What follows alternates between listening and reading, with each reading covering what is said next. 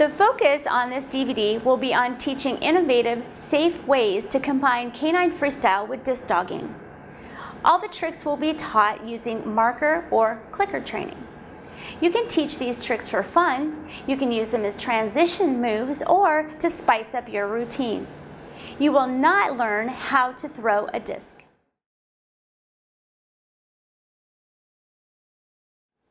Rebound training steps. Step 1. If you have a couch or a chair that's very secure, you can start by luring your dog up onto the couch and then luring them off the couch with a piece of food or a toy. When they jump up and start to jump off, you can click and toss the reward on the ground, toss it toward the starting point of the dog. This will help teach the dog to use that curvature when they get that curve of their body. Twix, wait, go, wait, go. Job, that was beautiful. Let's add on now. Okay, ready? Go up, wait, go spin, wait, go up, wait, go spin. Yes, very nice. Let's get you a toy. So I'm just getting him used to jumping over my legs right now. I'm using a little bit of a lure. So he's following the treat from my hand. Now at this point, I don't really care if he touches me or not. Of course, I want his hind legs to push off of me. Once the dog gets that part, we want to start building up to where we're sitting up higher and higher, because eventually we want to be standing. So we're going to start propping ourselves up with pillows until we're actually standing. Flip, turn, dog catch steps. Toss the disc to get a feel for how close you need to be and how high your dog needs to jump in order for you to be able to catch your dog. This helps to get your dog used to you moving into his space. First, you're going to move in and then go ahead and toss the disc. So as you toss the disc, move in. Don't catch the dog yet. Second, you're going to flip turn as the dog is going to catch the disc. Just move in and place your hands on the dog and guide them as they come down naturally to the ground. No catching the dog yet.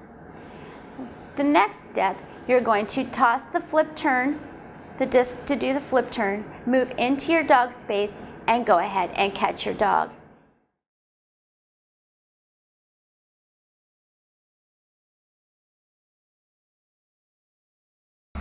Wait.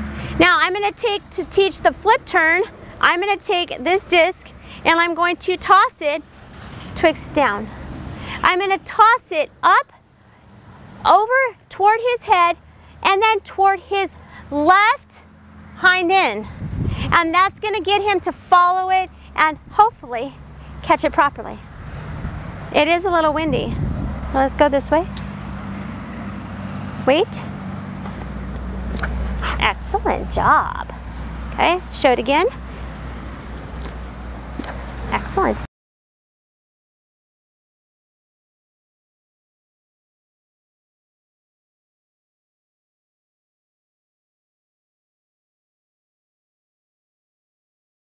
So the first step, we're actually going to start teaching backward circles. Backward circles is a great way to add behaviors and turn them into transition moves in order to put them into a Frisbee routine.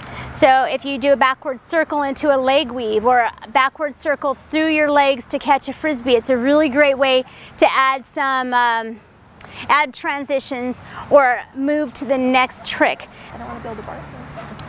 Good job. We'll go a little further. Excellent. Okay. And so that's one method of first teaching the dog to use their hind legs and moving around. Ready, go, wait. Ready, go, wait. Ready, go, wait. Yes, very nice. Get the disc. Over the leg steps.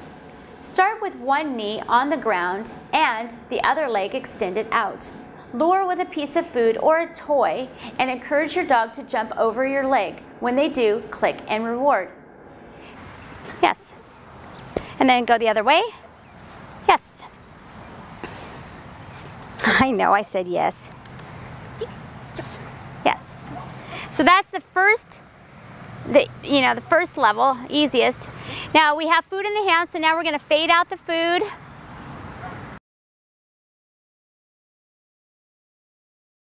Around and behind training steps. Stand with your dog facing you. Lure with a treat or a toy. Have your dog follow the treat or toy going around your legs or cones. All right, around and behind. Go around, go around, go around, go around, go through. Go behind, go behind, go behind, go through. Yes. Tips on building a routine. What are you and your dog's strengths? Write down those tricks that your dog is really good at and use those tricks in a routine. Let your dog be who he is and build on those strengths. If you notice after a certain throw or after a certain behavior your dog does something such as running wide, then put that into your routine somehow. It will make the routine look natural and smooth. Get a feel for the music and figure out what it is that you will do in that piece of music before you practice with your dog.